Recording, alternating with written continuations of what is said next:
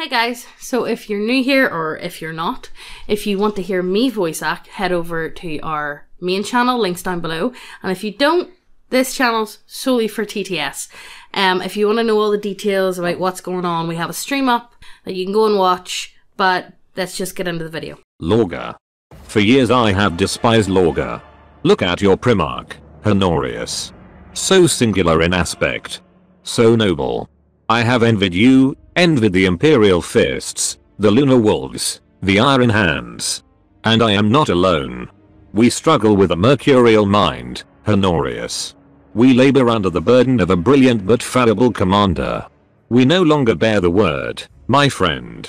We bear Logar. The difference between gods and demons largely depends upon where one is standing at the time.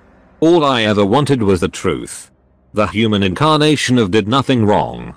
Logar, also known as Logar Aurelian, bearer of the word, the Urizen, cf. William Blake, the Golden One, the goddamned choir boy, Hamburger, and, if you're Conrad Kurz, pathetic, is the Primarch of the Word Bearers Legion, the extra-religious legion of Kius Swiss Marines. He is credited within 40k fluff for being the first Primarch to fall to the ruinous powers. Yes, we know what you're thinking and no. Horus was just the most powerful Primarch to lead the actual rebellion and the first to be public about it. Logar was the first to be corrupted, though this wasn't noticed as he was very secretive about it. Also, looks just like Patrick Stewart, and handsome Squidward. Pre-heresy. Like the rest of the Primarchs, Logar was scattered through the warp by the Chaos Gods. The infant landed on Colchis, a world of excellence, beauty and most of all, faith. Logar was taken in by Corfaran, a former priest of the Covenant, Colchis' chief religious order, and a chaos worshipper. As he grew, he was educated in philosophy and rhetoric and he was gifted with a charisma that greatly aided his role as a preacher, making him immensely popular with the Colchian faithful. At first, he remained a staunch defender of the faith, but his life changed due to his frequent visions of a new messiah arriving into Colchis, clad in gleaming armor, who rode on clouds of iron as he led his army of angels across the stars. Though Corfaran had little patience for what he considered heresy, his own grudges with the Covenant meant that when they declared war on Logar and all his followers, Corfaran would aid his son, and continue to give lip service to the Emperor until the time was right. 6 long years engulfed Colchis into civil war, yet, due to his insane charisma convincing thousands upon thousands of faithful to worship the new messiah, Logar won through sheer numbers. By the time they were done, the Emperor of Mankind and Magnus the Red arrived on Colchis and everybody was absolutely ecstatic. Almost overnight Colchis became an extravagant world all in devotion to the Emperor.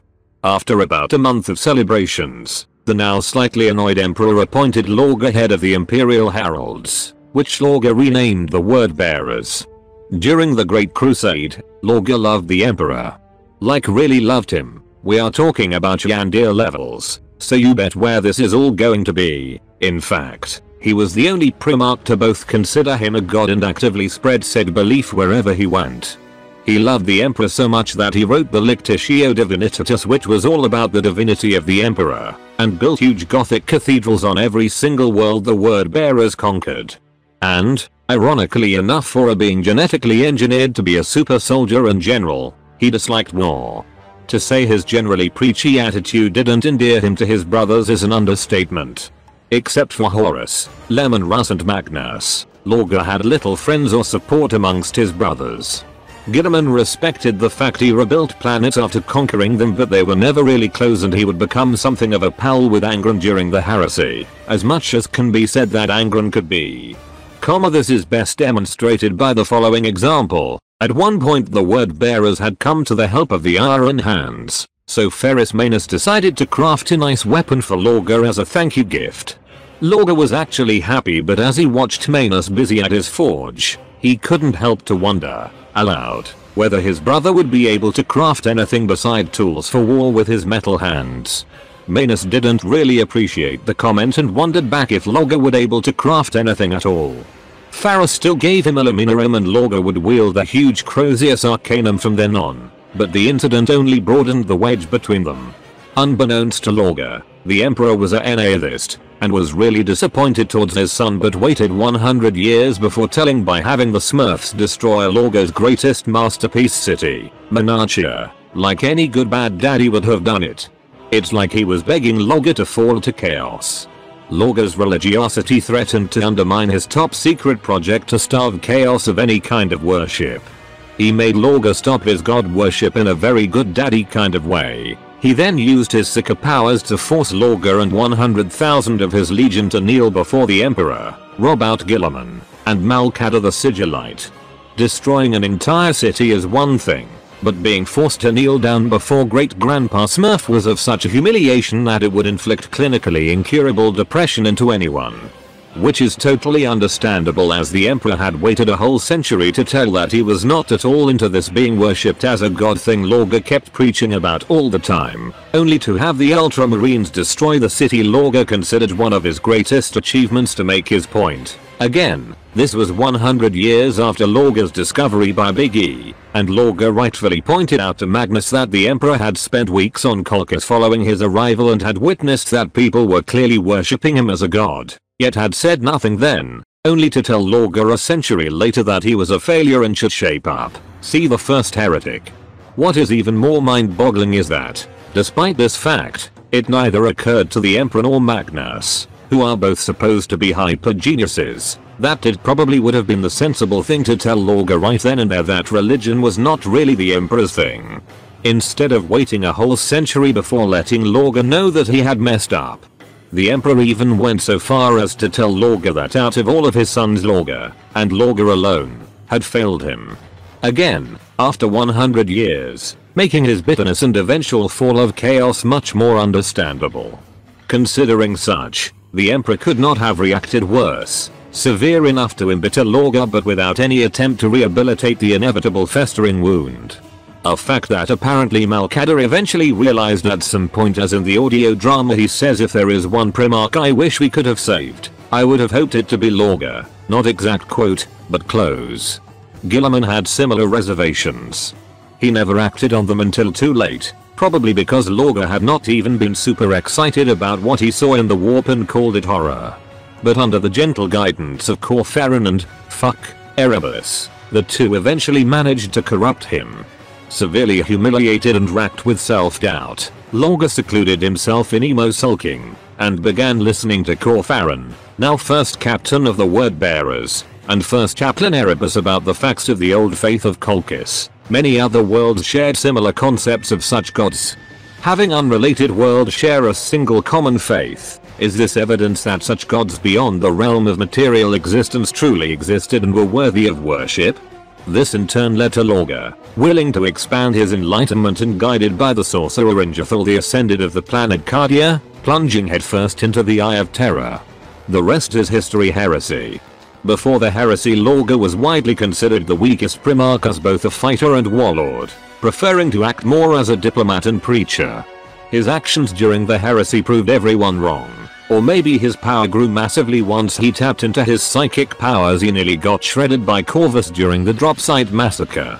When Logar first toured the Eye of Terror, he was forced to fight Angrath the Unbound, who is to bloodthirsters what bloodthirsters are to Gretchen, in order to prove himself worthy of becoming the champion of Chaos Undivided, and won.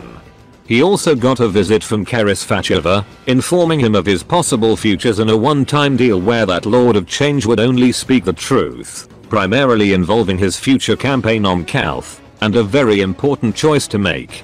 His plan of attack shooting of his allies in the back on Calth resulted in beating the shit out of Ultramarine forces 2 times his army's size, proving Logar was also a damn good warlord.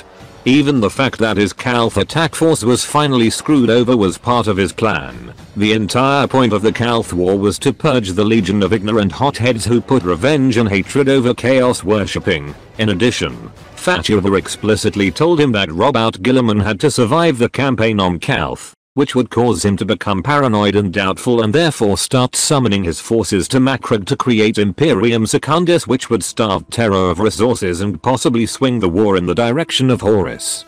Killing Guilliman would mean that the Separatists would never get that chance, so Logar had to make a choice between slaying his most hated brother, or sparing him for a shot at something greater. By the way, in the Horus Heresy novels it's seen he actually cared a lot for all of his brothers and tried to befriend them.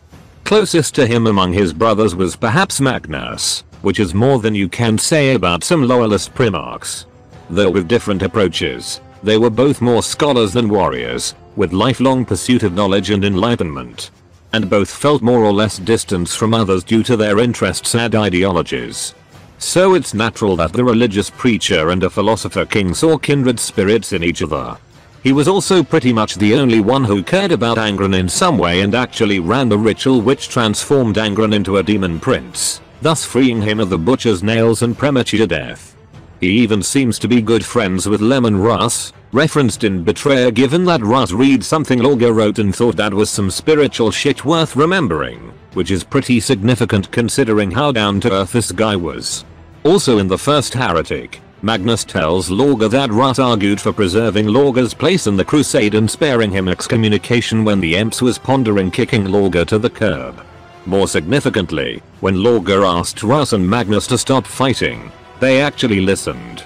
The two Primarchs who just might have had the most mutual hatred stopped fighting because Logar asked them to. And with this comes another major topic with Logar. Emperor was generally unsatisfied with the slow rate of reclamation by the word bearers and due to this regarded him as one of the most inefficient Primarchs. However, this may rather show how incredibly moronic the Emperor could be in his judgment. Yes, Logar wasn't as fast in conquests as his brethren. However, there are these factors to be considered. Logar rarely even engaged in combat.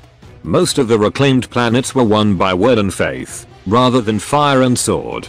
Consequently from the first one, planets under Logar were not being left as ruined, terrorized, butchered, desolate shitholes, and newly acquired, intact planets would start giving immediate benefits to the Imperium.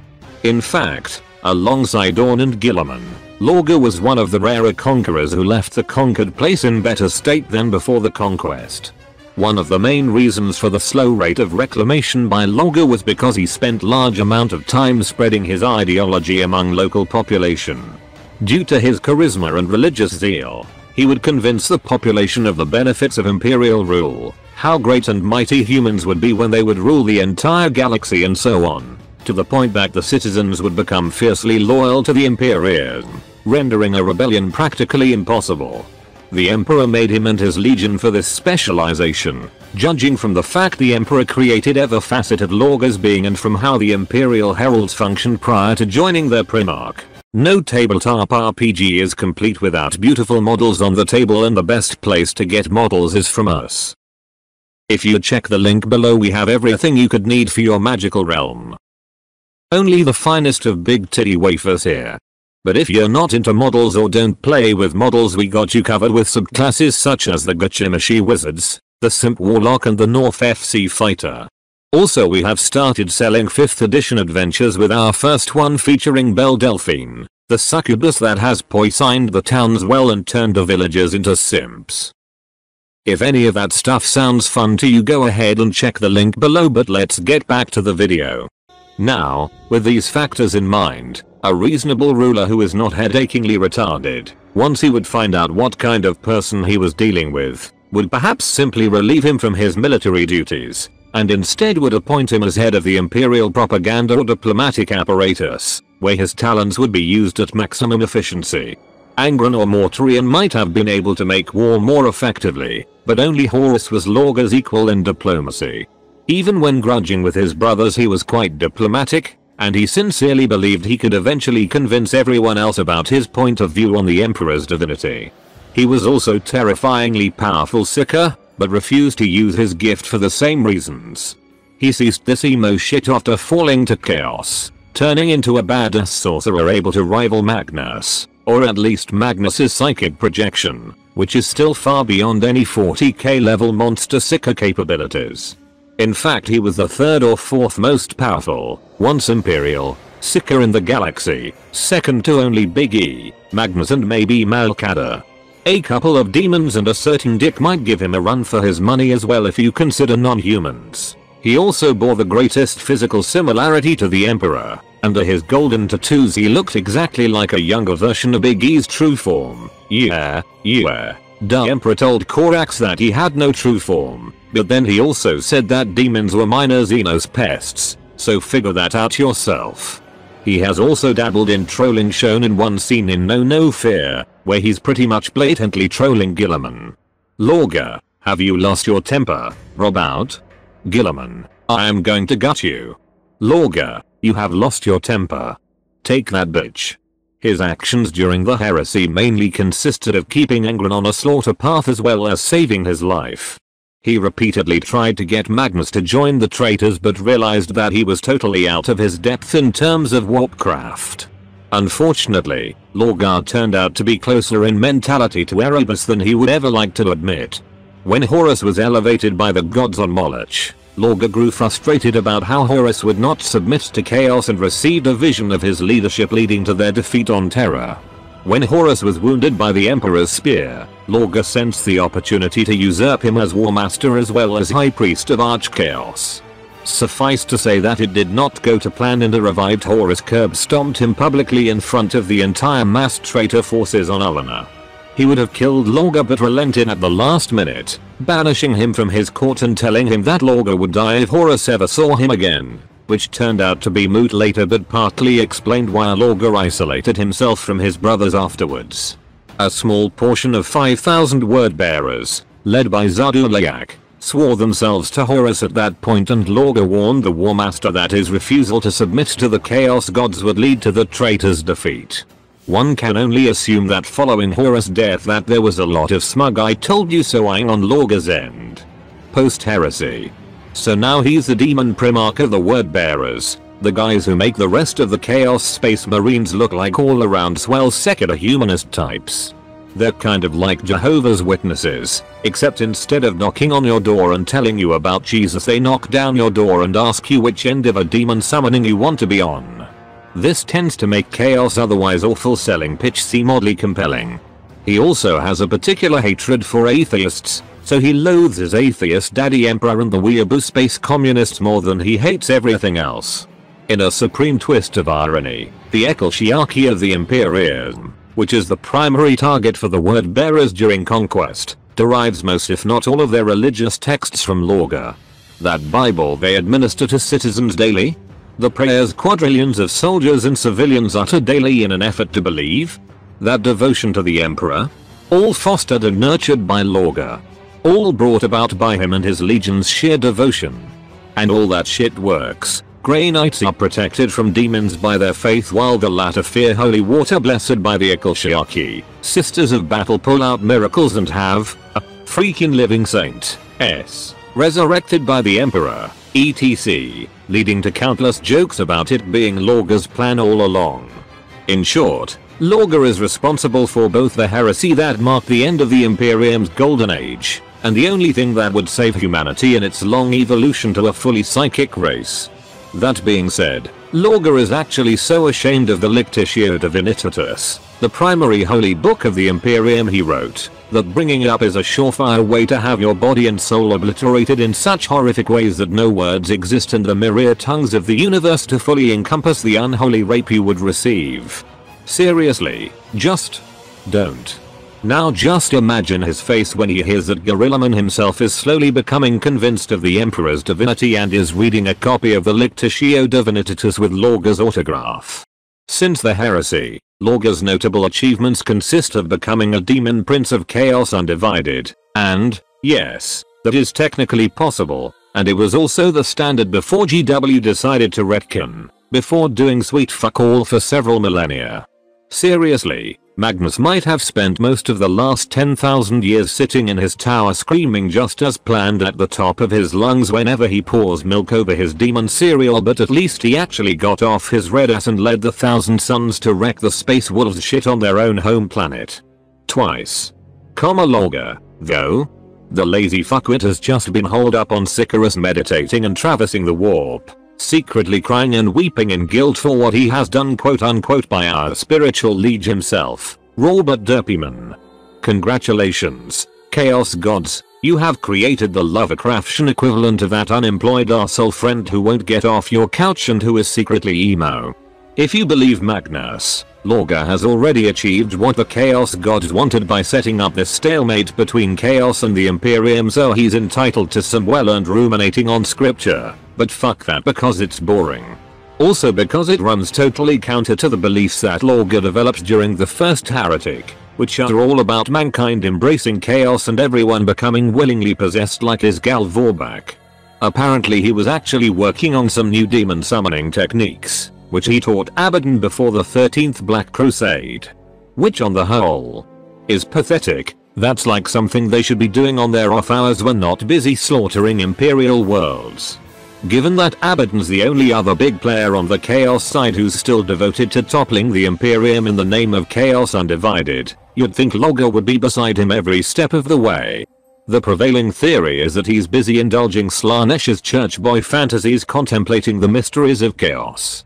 Although if you want to be logical, if logic could be applied to Chaos or 40k in general, him being the demon prince of Chaos Undivided means that he must execute the will of Chaos Undivided, which is, incidentally, divided, and as such, he can't do shit. Or he, being essentially a spiritual entity, doesn't need to be physically present to guide Abaddon.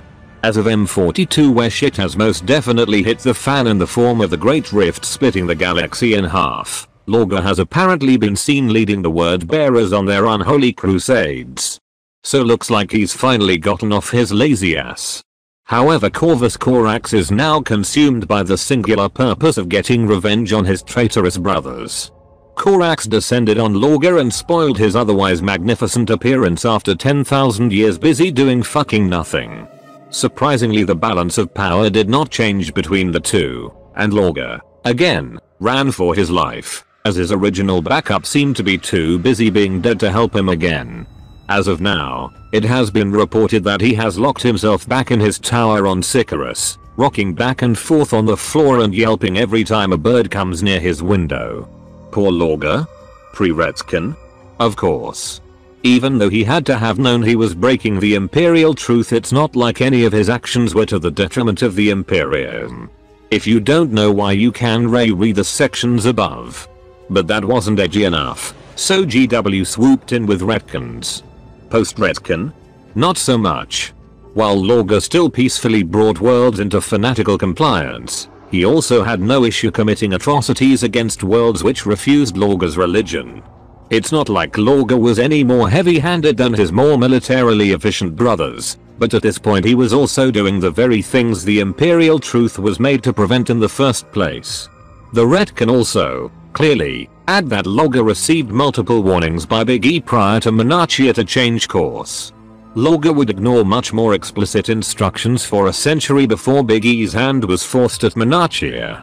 Of course, that doesn't mean that Big E couldn't have handled Monarchia much differently, or that the Imperial truth was actually a sensible plan.